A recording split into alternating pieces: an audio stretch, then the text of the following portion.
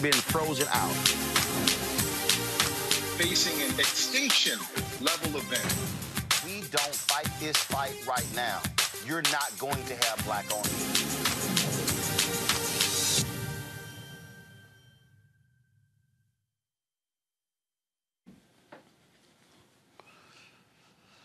All right, folks. So I got tired of sitting down, so I said, you know what, I'm gonna sit here and stand up for this one. So let me unpack this, okay? Let me unpack this, if you could.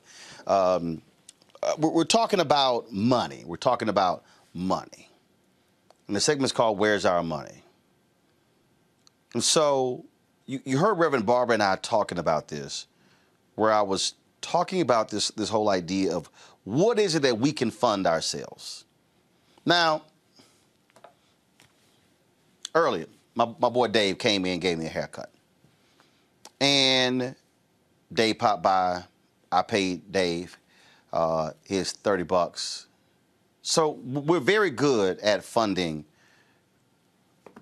hairstyles. We're very good at funding when we go into the beauty salon. We're very good at all those different things. But when we start talking about how do we make demands when we're already spending dollars, it's amazing how black folk get real uncomfortable. Like, black people get real uncomfortable. I can't tell y'all how many times I've had black people say, oh, Roland real militant.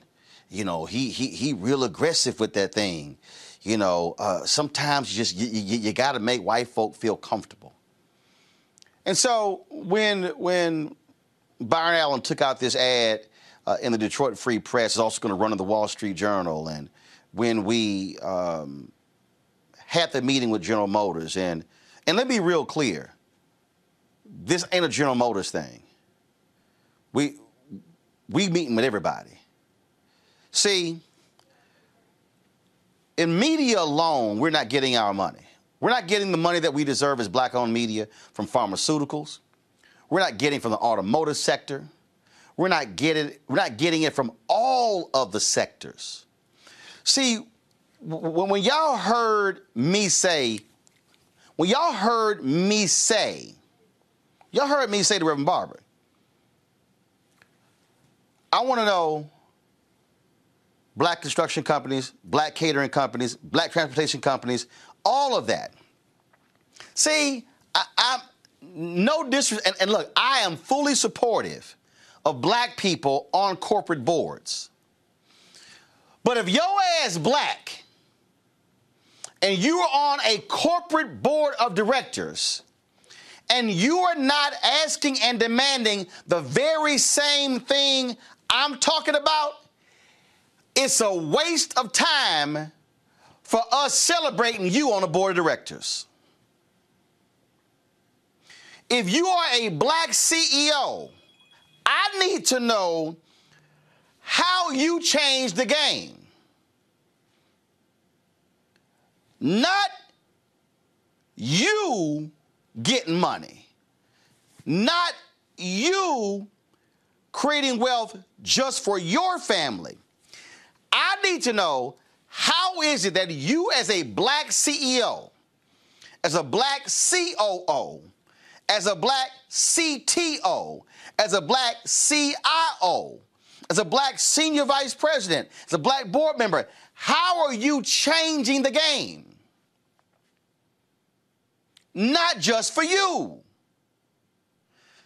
How are we challenging America where the money is being spent right now? Had a brother say, man, you always dog the reparations movement. No, I'm not. What I'm saying to you is that there is money literally being spent right now that we are not saying, where's our fair share? White House announced $500 million going to states for COVID vaccine awareness. You should be asking in North Carolina, South Carolina, Arkansas, Texas, Louisiana, Mississippi, Alabama, Florida, Missouri, Illinois. I can go on and on and on. How is that money going to be spent Will it be spent with black vendors? Will it be spent? Y'all did not hear me say black organizations.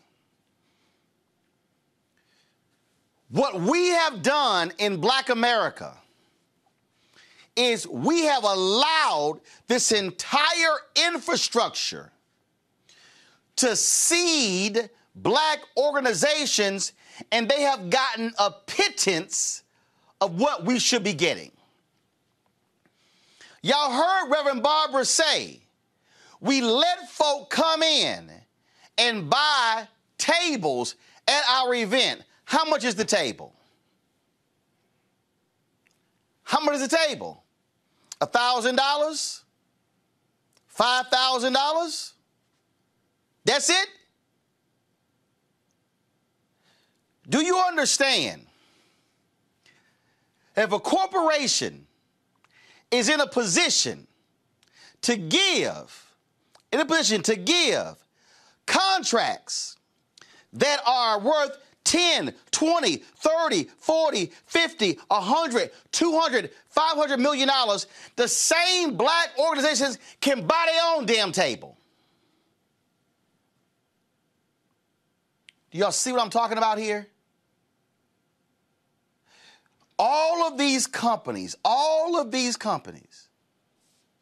are sitting here. Oh, we're going to give this money, and we're going to give this money to this black group. But are you going to fund any black companies?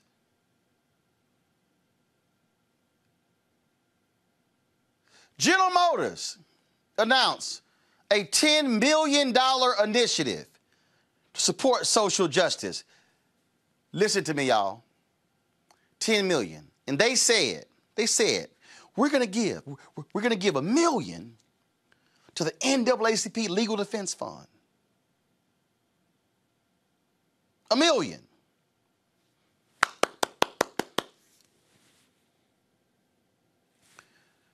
But if they were funding black media institutions properly, hell, we can give the $1 million. Let me sort of unpack this for y'all. Let me unpack this for y'all. See, I had to stand up on this one. I couldn't sit down on this one. And panel, I'm coming to y'all because you got Mustafa, who's dealing with environmental justice. You got Taron with Context Media. You got Kelly Strategist. When you start funding properly black companies, then we're not sitting here, y'all, tripping on some BS donation.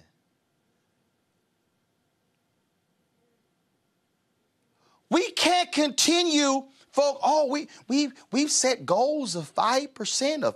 We've set a goal of 8%. That's it? That's it. General Motors, black people, 11.4% market share. Dollars you spend on advertising with black-owned media should match your market share. Go down the line to every corporation in this country. At some point, y'all, we got to recognize recognizing game. Don't you understand what it would be like if black folks, we could say, no, we can fund our own groups. We can fund our own groups. We good. We can fund our own groups. I love golf. I love golf. Imagine if the proper dollars are coming to Roland Martin Unfiltered, New Vision Media. Then I decided to say, you know what? I'm going to buy an outfitted, customized van for for 10 HBCU golf teams. Yeah, I'm just put. No. We don't have to. GM Motors, Ford, Chrysler, Toyota, Mercedes. Could y'all please? Could y'all please donate? Could y'all please donate a vehicle? Could y'all donate a vehicle to this one HBCU? And we'll take a picture and we'll put it out there and we'll show everybody and we'll praise y'all. We'll give y'all all the credit in the world because y'all gave us one van. No. If y'all spending $3 billion annually on advertising, and if you give if black-owned media deservedly gets $200 to $300 million of that money every single year, we can buy the damn van ourselves. Folks, what we are doing is we are literally giving away our hard-earned capital and loyalty to brands for nothing.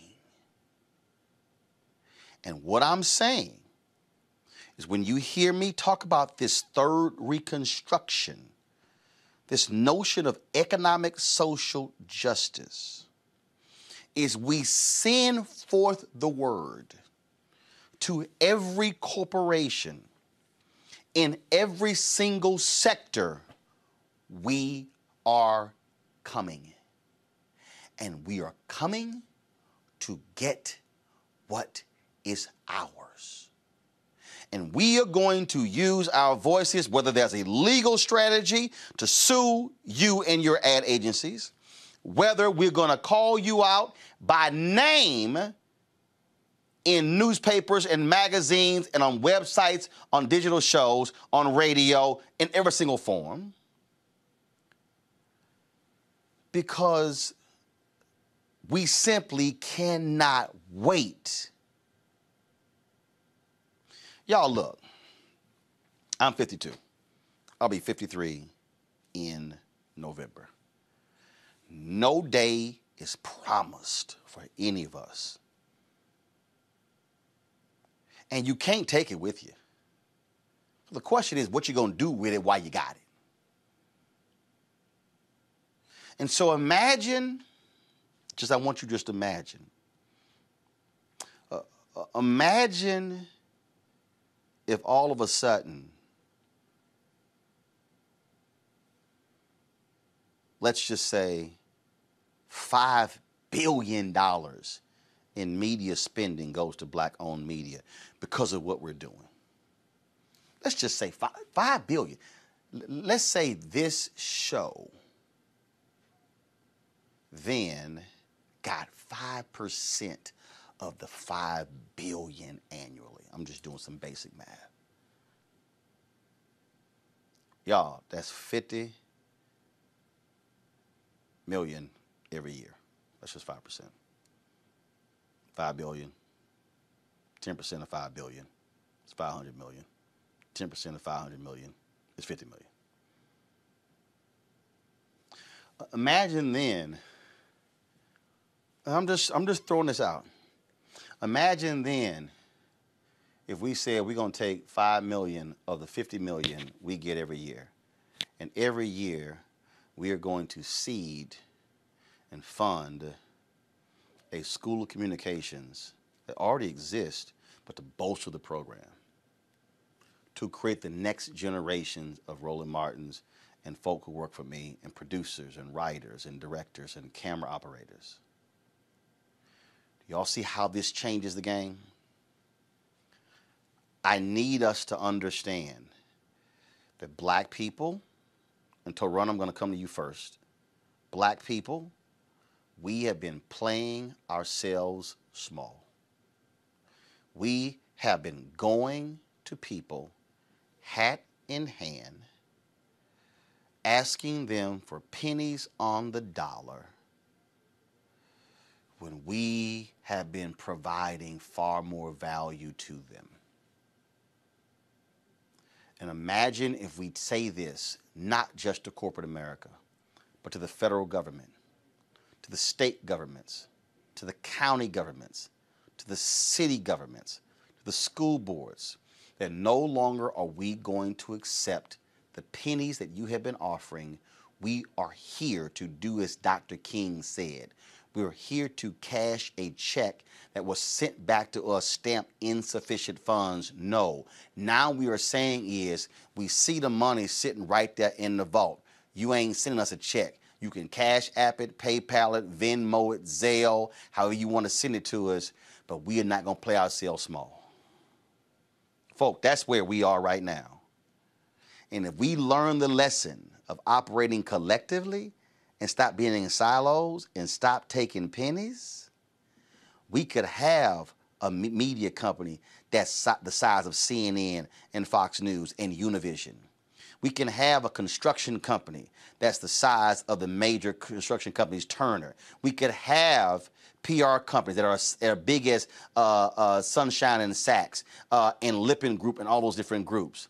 I am sick and tired of saying that there are pre-COVID, there are 2.6 million black-owned businesses and 2.5 million only have one employee doing an average revenue of $54,000.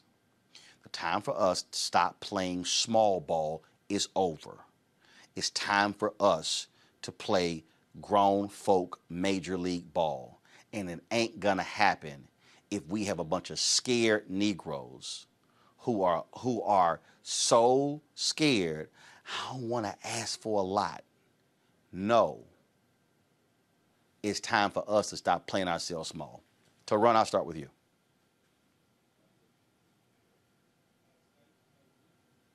And to address an elephant in the room that people aren't really talking about.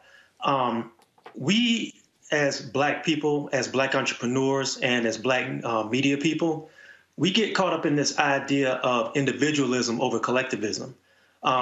Ever since 1964, one of the cons of that civil rights bill was that it kind of took away some of the energy that black people had when they traded with each other, when they didn't have a choice. It also took away some of the idea of community that we had, and from Jim Crow up until the 1960s, we had black-owned newspapers, we had black-owned record labels, we had black-owned radio, and there was an infrastructure where people who had a talent could take their writing gifts or their speaking gifts or their musical gifts, and they could create an infrastructure that would feed them and feed their communities and feed their families all the way down to grocery stores and land. What we have now is people who are so obsessed with going into white corporate America, going into larger corporate America, making a name for themselves, and not caring about bringing anything back for their community. That's very much a fracture that has to be repaired, and that has to start psychologically first before it starts anywhere else. We have to get out of this idea that we're all in these individual little cults, and I got mine, and everybody else has to get it the way they get it, and start thinking collectively. That's going to have to be the first thing. The second thing is something that you alluded to and that Reverend Barbara alluded to, is that we have to start making distinctions between executives, between black executives and executives who are black. Because you can be a black executive and not really be concerned about the well-being of your people outside of your own paycheck. Someone who's a black executive, someone who's an executive who is black, is thinking about what can he do to benefit his collective? What can he impart on people who may not be where he or she is? What wisdom can you take from corporate America, bring back to your community, build a new generation of people to follow you, to take out of corporate America and build our own infrastructure and build our own businesses? I think that's what's going to have to happen. And I think until we realize that we're going to have to think collectively instead of individually, we're going to keep going in this circle where we keep going back and begging for corporations to pass money to give donations to organizations that may or may not trickle down to the people who really need them, to put up vanity projects to make it look like they're really concerned about black lives, when none of that information and none of that knowledge or none of that pipeline goes to feed people who may be talented but may not have the resources. That has to start with us. Kelly, we can either receive checks or we can write checks. No, I definitely agree with what's been said so far. One thing that I do want to point out, at the beginning of what you were talking about, you were saying about these Black C-suite leaders who are in a position to actually do something regarding bringing more money into the communities, regarding, uplifting us as people. And like Terrain said, it's a matter of whether you are a Black executive or executive who is Black. But something else that needs to be taken into consideration is the lack of trust between those who are in these positions and the community at large. Meaning, when something goes down, when shit hits the fan, so to speak, do these C-suite leaders trust us, the general public, the consumer, to have their back? Meaning, if they resign, or if they quit, or if they get fired, do they trust us enough to boycott? Do they trust us enough to support them in their plight to help us? I feel like as we have come into this individualistic society of, me, have to put myself out there first because no one else has my back, we have this lack of trust within our community such that we don't pour into each other the way that, my parents did, my grandparents did. We don't trust our own businesses to help each other. So that's definitely something that we need to take into consideration when we have these conversations. The cost-benefit analysis of self-preservation, especially when you're in a C-suite, definitely needs to be taken into consideration, because right now these C-suite leaders are saying, hey, it makes more sense for me not to say anything because I don't know if my community is going to have my back. Got it. My second, I'm sorry? I said, got it. Yeah, no, and my second point was about whether we even trust ourselves with our craft and with our worth. I remember last year we did like the blackout on Instagram and everybody had a black tile. But it needs to be more than that. Going back to my point about boycotting and supporting and making sure that the change that we seek is something that we are creating. It's more than just a social media post. It's more than just marching out on the street. You have to talk with your dollars. You have to talk with your. But that's what I'm saying. And mobilizing, you have to trust organizing. each other in order to do that. Mobilizing, organizing. You mobilize Absolutely. and organize your dollars. Mustafa. Well, C-suite leaders, they have a responsibility for making sure that they stay connected to what's going on, in the streets and with other individuals. And just let me say this, because, I've been having this conversation with folks for a while now, Roland. I'm glad you're bringing this up, because we're at a transformational moment. Let's look at it on the federal government side. You got $2 trillion that the current administration says is going to flow out. You got $2 to $4 trillion around infrastructure. We should be making sure that our folks are positioned to be able to make sure that they're taking advantage of that. And there has to be accountability in the process from our current administration to make sure that for once we're actually building wealth inside of the various businesses that should have a level playing field.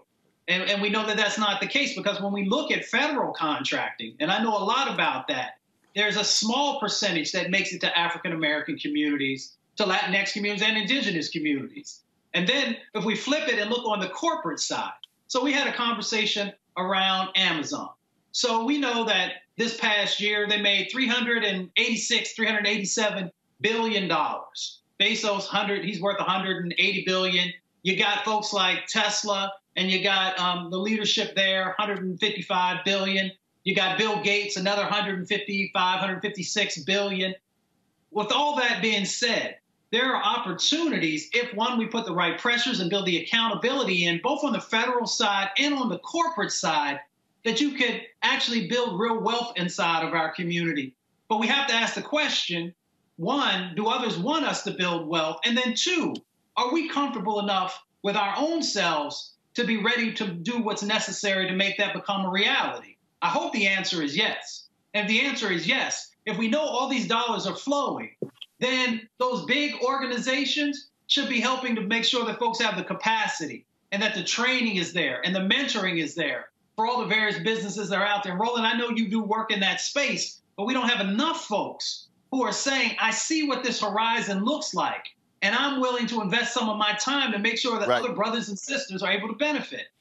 It's all about capacity. That's what it boils down to, folks. We're going to continue driving this point home, getting our people to understand.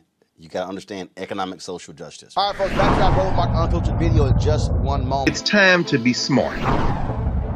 When we control our institutions, we win. This is the most important news show on television of any racial background. Y'all put $2, $3, $4, $5, $10, $15, $20, $30 on this and keep this going. What you've done, Roland, since this crisis came out in full bloom. Anybody watching this, tell your friends. Go back and look at the last 2 weeks, especially of Roland Martin Unfiltered. I mean, hell, go back and look at the last 2 days. You've had sitting United States senators today, Klobuchar and Harris. Whatever you have that you can bring to Roland Martin Unfiltered to support it, please do, because this information may literally save your life. Watch Roland Martin Unfiltered daily at 6 p.m. Eastern on YouTube, Facebook, or Periscope, or go to RolandMartinUnfiltered.com. Support the Roland Martin Unfiltered Daily Digital Show by going to RolandMartinUnfiltered.com. Our goal is to get 20,000 of our fans contributing $50 each for the whole year. You can make this possible. RolandMartinUnfiltered.com.